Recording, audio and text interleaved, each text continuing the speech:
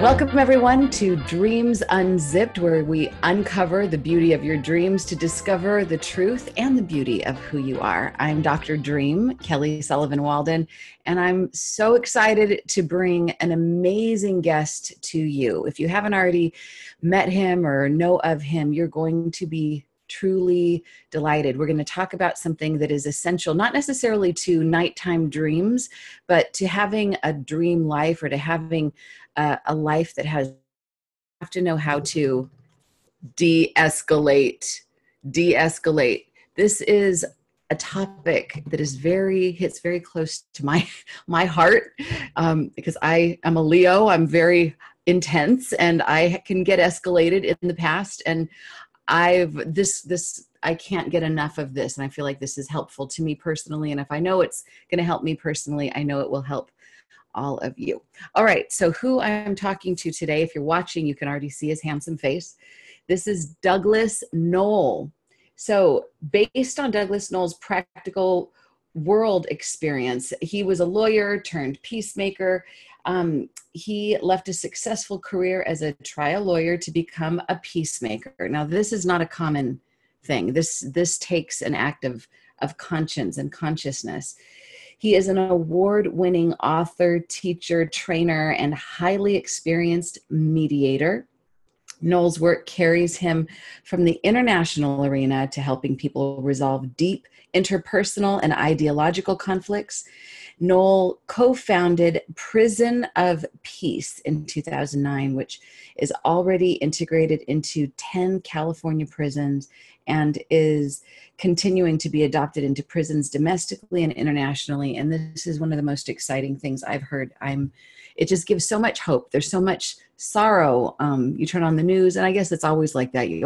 Bad news, if it bleeds, it leads. So people tend to think the world's going to hell in a handbasket, but we meet somebody like you, Douglas Noll, author of De-Escalate, How to Calm an Angry Person in 90 Seconds or Less. And there's hope. There's hope for us all. So, Douglas, let's start with this. Just a little bit of your transition from being a trial lawyer, a very well-paid, very successful trial lawyer, to becoming a peacemaker. Well, it was a journey, to tell you the truth, Kelly. I graduated from law school in 1977 and clerked for a year for a judge, and then went into private practice as a brand new associate in a law firm.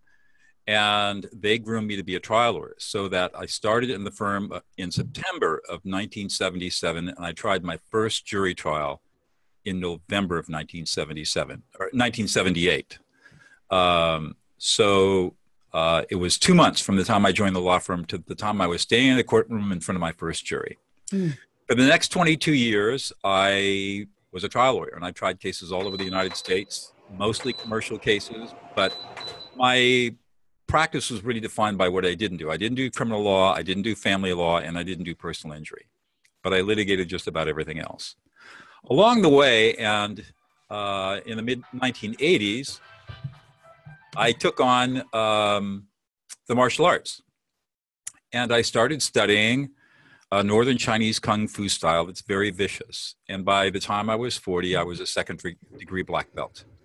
And my teacher called me in and said, "You're done here. You're too arrogant.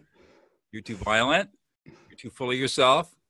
You're going to hurt somebody and you're going to hurt yourself. So I'm not going to teach you anymore until you master Tai Chi." Well, that was a death sentence because you never master Tai Chi. It's like the onion that has no center.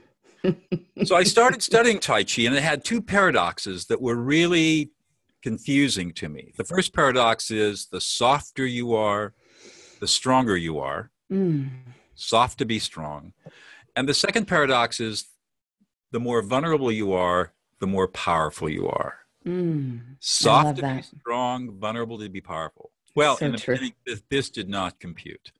But eventually it did. And one day, some years later, I was in the courtroom trying a case, cross-examining somebody, and the thought came to me, what the heck am I doing in here? So after that trial, I had a vacation plan to run the main salmon up in Idaho, a 10-day river trip. And I spent the week powering through the big rapids on the main salmon, thinking about how many people I'd really served as a trial lawyer. And I concluded that I hadn't really served that many people and that this was really not my calling. So when I came back after that trip, I was driving down out of the mountains to my office, and I heard the one and only public service announcement for a new master's degree program in peacemaking and conflict studies being offered at Fresno Pacific University, which is the West Coast Mennonite University. And the Mennonites are one of the three traditional peace churches in the Protestant faith. It caught my attention, and I checked it out, and I enrolled. And these guys completely turned my head around.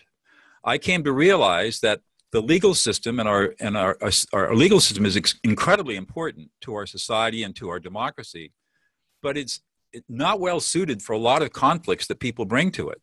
It's very well suited for certain kinds of conflicts, but other conflicts it's not well suited for at all. And that's why people were so frustrated. I do this brilliant legal work for them and win the case, and they'd be angry at me because they didn't get what they were looking for. And then they wouldn't pay my bill, and it just got, it was just awful. And so I started studying to become a peacemaker. And for the next 3 years, I was a full-time master's student while holding on to my law practice as a full-time trial lawyer. And I was a 3/4 time law professor at the same time. It was a little nutty. But what happened was that I realized that there were many other ways to resolve conflict other than through litigation. And so I quit the practice of law. I literally gave my firm a week's notice and left the practice, and on November 1st, 2000, started my own mediation and peacemaking practice. And that's how it started. And I don't make nearly the money I used to make as a trial lawyer, but I help more people in a week than I helped in 2 years as a lawyer. It's amazing service work. And along the way, I became a student of neuroscience. And so everything that I do is based on how our brains process information, particularly around peace and conflict and communication. And so if I can't find science to support what I'm doing, then I don't do it. And there are a lot in my business. There are a lot of myths and a lot of conventional wisdom that's just plain wrong. And I've learned over the years to rely on science to guide me. So it's empirically based work. And so the book De-Escalate is a synthesis of my work to date of how do we really calm people down, and can we do it effectively in 90 seconds or less? And the answer is yes, we can, if we know specifically the 3 steps we have to take every time to do it. Okay. Well, then let's talk about the 3 steps that we have to do. Give it to me. Well, you're going to have to get out a pencil and paper and write down, because there's going to be a quiz. Okay. I'm a law professor. I'm going to tattoo it to my head. All right, here it is. Step number 1. When you're confronted with somebody who is really, really angry, ignore the words. Yes. Next 90 seconds, ignore the words. It's just noise. It has nothing to do with anything that you're going to be doing. Ignore the noise. Yes. And when you do that, that will keep you from getting escalated yourself. So ignore the words. Second thing to do, guess at what they're feeling in this moment. What are their emotions? Sure, it's anger, but what else might there be there? Frustration, anxiety, fear, sadness, grief. I mean, there are a lot. Emotions never come just one at a time. They come in layers and complexes. And so there's maybe one presenting emotion, but there's going to be a lot of stuff underneath it too. And the third step, and this is the one that's really counterintuitive and easy to say and sometimes a little hard to do until you've practiced a little bit, reflect back the emotion you think the speaker is feeling with a simple you statement. So Kelly, you're really happy right now. You're really excited. I am. You're hopeful. You're really hopeful that maybe some of my work will change the world. Yes. And that makes you really excited. Yes. You're good. Wow. You see how simple that is? It's so simple. Now, the key is, this is really cool. We're on video so people can see this, because you did something that absolutely happens every single time when you do it right. And it's automatic and it's unconscious and you don't even know that you did it. So what did I do? First of all, you went up and down, you nodded your head. The second thing you did was you said, yeah. The third thing you did was you went, a big release, and I watched your shoulders drop. Yeah. Those 4 things happen every single time you listen to somebody in this way, because for the first time, they are feeling validated at a very deep level. Right. That is such a simple thing. And it's almost like, I heard that, I'm not exactly sure in which dialect, but it's a Native American dialect, that when, instead of saying, I love you, the exact translation is, I see you. Right. So that's great, because the phrase that I use is listening you into existence. I'm listening you into existence. Yeah. Oh, I love that. Okay, so here, I took notes. Here's what Okay. I've got. All So right. step number 1, when confronted with a escalated person, ignore the words. It's just noise. Don't Exactly. listen to the content of what they said. Right. Number 2, guess at what they're feeling. It might be anger or something, but there's layers and layers. So sadness, grief, hurt, whatever it else, just guess at what it is. And then the third thing would be to reflect that back to them. Using, You, Doug, look hopeful that I am understanding what you're saying. I'm excited. Yeah, I'm excited that you're getting it. You're excited, and it gives you hope that there's other people on the planet that are going to receive this. Yeah, it makes me really happy to see you figure it out. And it's almost ecstatic. Your eyes are shining and sparkling, and you're smiling and glowing. And look at the reaction you're getting from me, and I can't help myself. I have to say yes, absolutely. This is just an interesting aside on a personal level. I was an actress during my 20s, and during the roaring 20s, my roaring 20s, and I studied a method called the Meisner method. Sandy Meisner was the teacher. And it's one of his staple exercises that he teaches the actors to do. It's called the repetition exercise. Have you ever heard of this? No. So you get 2 actors up on a stage, and there's no script, there's no scene, nothing at all, but they're just standing in front of each other, observing each other. So you have blue eyes, you're wearing a gray shirt, you have a blackish green background, you look certain, you look quizzical. And so both would go back and forth and within a few minutes, and you say this, it's like the person who's doing the reflecting, you lose your ego. That's right. And then all of a sudden, from an acting perspective, now you're a vessel. And then they say, okay, script. Now you add the script to whatever is there, because you're not there anymore. And to me, I get the chills. Being good at de-escalating is the willingness to let go of the ego. That's right. And it happens automatically. We don't have to be we have to be willing to listen. Yeah. But when we listen, our egos will dissolve automatically, because there's no room in our brain for doing anything other than being in the presence of the other person. So this by definition means that if it's difficult for you to do this, and I'm talking to myself, it means that my ego doesn't want to get out of the space. It's like, what about me? Here's the secret, right? 2 things to say about that. Number 1, when you practice this and master it in a week or 2, it will automatically dissolve. It's like riding a bike. This is not something you can just read my book. You have to practice it. And I talk about that. Number 1, you don't have to worry about your ego, because it will dissolve. Mm-hmm. And number 2, when it dissolves, you will enter a state of what the Buddhists call samadhi, which is this transcendent oneness with the other person. So it's a deep spiritual practice, as well as being a pragmatic peacemaking process. Well, interestingly, back in that acting class, so many people fell in love and would make out after class, because it was like, oh, I love you. You see me. I'm so alive. And it wasn't necessarily because in any other circumstance they would find that, but literally there was so much passion because people felt, like you said, they're spoken into existence, or listened into existence. Listened into existence. So one of the things that's really funny is I teach at Pepperdine, not too far from where you live. And in my graduate classes, I typically have young women in my classes, and I always warn them when I teach them this technique, be very careful.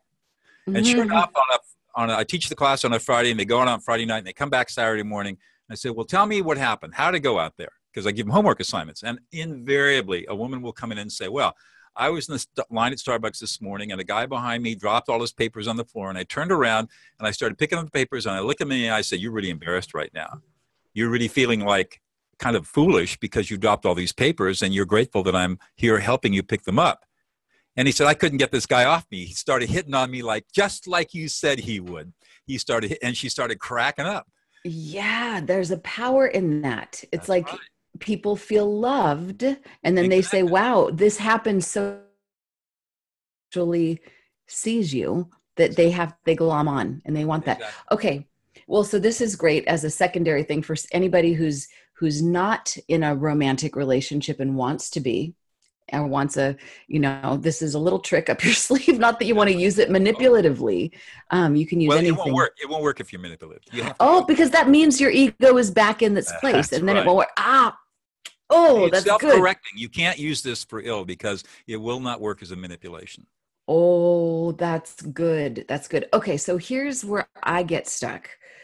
If I'm with my husband, for example, and he says or does something that triggers me, but he said it because he was triggered. Right. So if I'm triggered, it's not as easy to just behold without my ego what's going on when there's some feeling of like my limbic brain has been activated. That's right. That's right. So what do you do there? This is where you have to be an adult. What? I don't want to be an adult. He started it. This is where it takes some discipline, because even when you're triggered, you recognize the only way out of this mess is for me to take responsibility for listening, even though I have a deep need to be listened to myself. And so I will listen first and then get my needs met later. And then what you will find is if you act in that disciplined way, your needs will get met once you get your husband de-escalated. That's interesting. You should give him the book and teach him the skills so that when you need to be listened to, he knows how to do it. You know it. Exactly. Well, we actually it's a funny thing because we have been surrounded by nonviolent communication experts. Yeah, so I'm sure. And I think there's a lot of parallel, between and that there's observation. There are a lot of myths out there. I've taken NVC classes, and I've always challenged those people. Where's the science to support your work? And they don't have any. And they use a lot of I statements. Yes. And there are no I statement. You cannot use an I statement to de-escalate somebody. So unpack that. Unravel that. What do you mean by an I statement? The typical active listening practitioner, whether it's NBC or somebody else, will say, gee, what I think you're feeling is anger. Now, let me just experiment here. Kelly, what I think you're feeling is anger versus Kelly, you're really angry. Do you feel the difference between the two? Yes. And I can see how if I was really angry, I'd like to try that out. So can I call you the next time I'm angry? Absolutely. So you could do that? Here's the difference. Absolutely. We use I statements to soothe our own anxiety. Okay. Because when we're in the presence of somebody who's really emotional, if we're not well trained, we tend to be anxious. Yes. We don't know what's going to happen. So to protect ourselves, we say I, me, I. The way I teach this is to say that there are two tracks. There's the listener's track and the speaker's track. As long as I'm using a you statement, I'm on the speaker's track. The moment I use an I statement, I'm taking the train off the speaker's track and putting it on my track, and now it becomes all about me, not about the speaker. So it's critical. I think it feels a little scary. It is scary. Say you're hurt, you're angry, you must be upset. It seems like they would say. No, that's the second thing. We don't ask questions. No rising inflection. Oh, okay. So you wouldn't say, "Oh, are you angry?" You wouldn't do that. You would say, "You are angry." Now, what happens if you're wrong? Beautiful things happen if you're wrong. Because if you're wrong, your speaker is going to correct you immediately. You're angry. No, I'm not angry. I'm really frustrated. Oh, you're really frustrated. Yeah, I'm really frustrated. And that's all there is to it. So it's actually more simple. I mean, I don't want to put down nonviolent communication because I think that they've done. It's incredibly simple. But it feels like it's more, This is proven by brain science. Matthew Lieberman, a neuroscientist at UCLA, did a study in 2007 looking at a bunch of brains under the scanners and what happened when they got emotional. And he used all kinds of different techniques. And the only one that really worked to calm down the limbic system, the emotional centers of the brain, was affect labeling. Simply labeling the emotion with a you statement. Nothing else worked. Everything else escalated the emotional systems. And when he had his associates affect label the person in the machine, their emotional centers immediately quieted down and their prefrontal cortex came right back online. That was the only skill that worked. Nothing else worked. This is interesting. I don't know if this is something that you would recommend, but a friend of mine did something similar. And I think maybe there's a correlation. It's a little bit strange, but she had a son that every once in a while would just have these phenomenal anger outbursts that would be rageful. And I mean, he'd be inconsolable. It was like he was off the rafters, and she was really scared and upset, obviously. And one time when it was happening, she grabbed her phone and started videotaping him. And he all of a sudden, it's like it snapped him out of. Oh, there you go. Interesting. And it was like he was being seen. He knew that he was being observed. Right. And there was something about that and it stopped that behavior. I don't know that it was the best thing, but it stopped it. Well, here's what's going on. There's an explanation for that, I think. And that is that when we become angry and upset and emotional, the emotional centers of our brain are taking over everything, because the whole purpose of emotions is to make us pay attention to our environment. Hey, there's something out there that's dangerous. And so our brain, there are parts of our brain that cannot distinguish between a physical threat and a social threat. So at a primal level, it's as if we're being attacked by a saber-toothed tiger. Well, when that's happening, you can't think. There's no rationality. And you're locked into this programming until it passes. So probably by picking up the phone, it broke the cycle for a second. Right. And he was able to get out of it and back into thinking again. Mm-hmm. When we label emotions, the same thing happens, only it's much more predictable. And it never fails, because the brains are hardwired to absorb that information. We are literally loaning our prefrontal cortex to the speaker so that they can process the information themselves, because otherwise they couldn't process it, because their prefrontal cortex is all locked up. So when I label your emotion, I'm giving you information that you're now able to start processing. Very quickly, your emotions quiet down, and now we can move into problem solving as your brain comes back online. If you use an I statement, it doesn't work. If you ask a question, it doesn't work. But if I use a direct you statement, it does work. Our brains are quirky that way.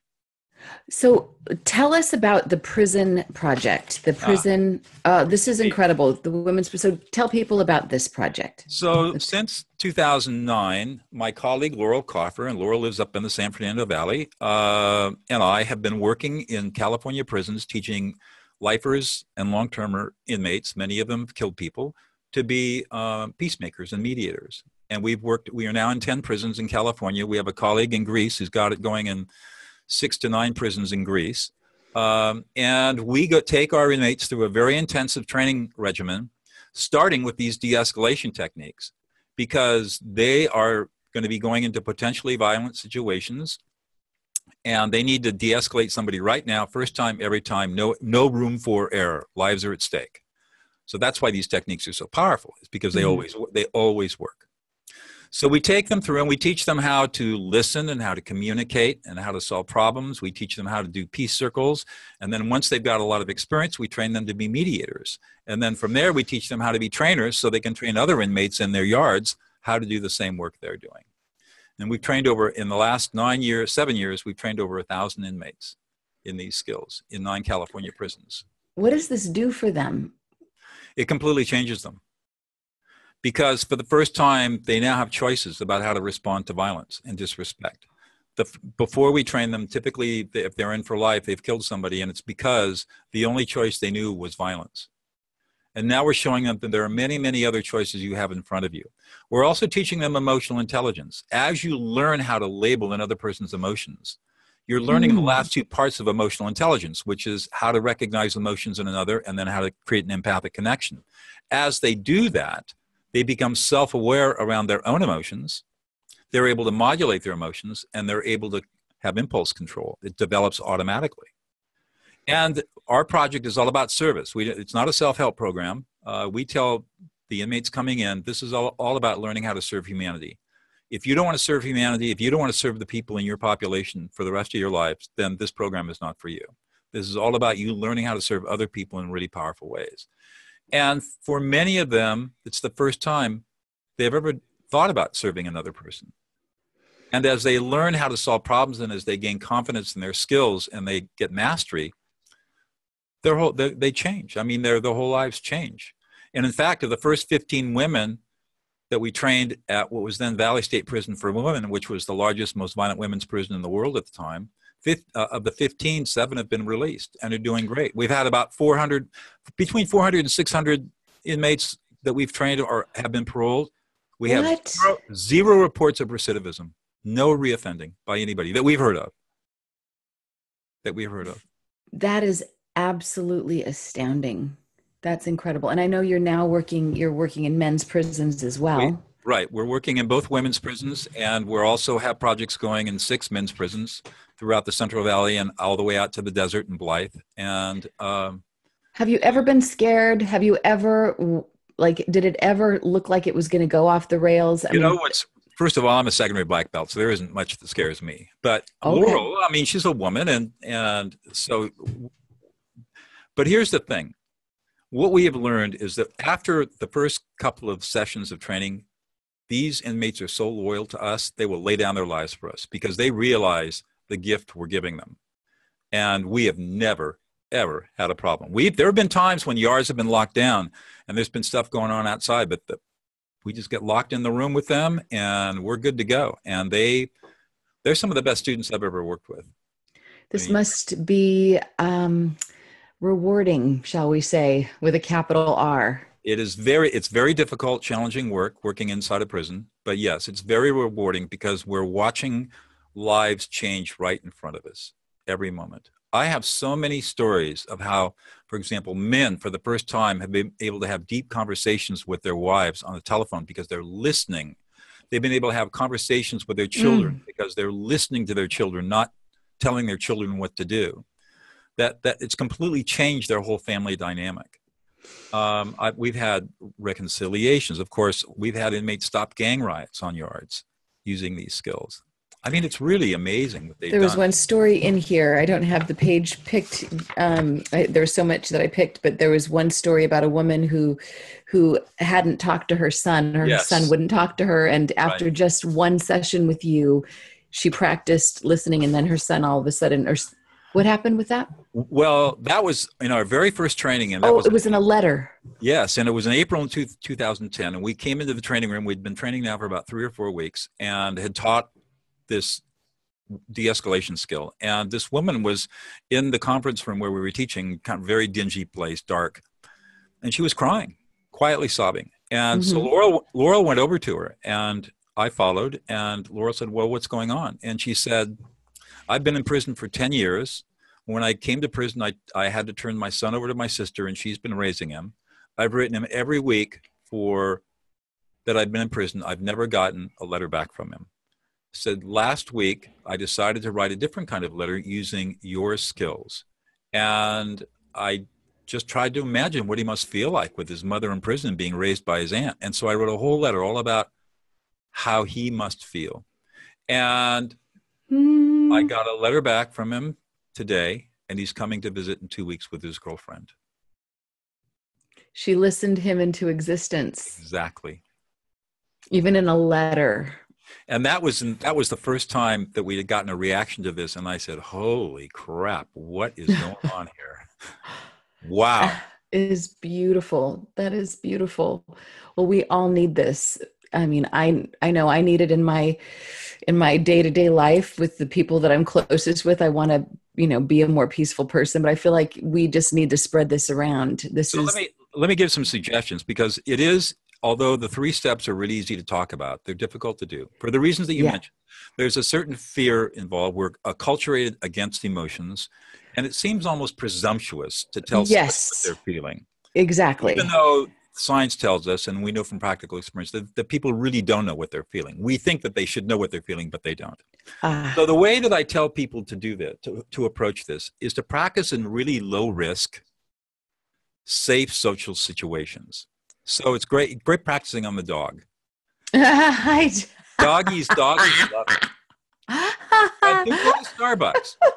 Go to your coffee place in the morning, and when you're getting coffee, look at the barista and say, hey, you look really happy this morning.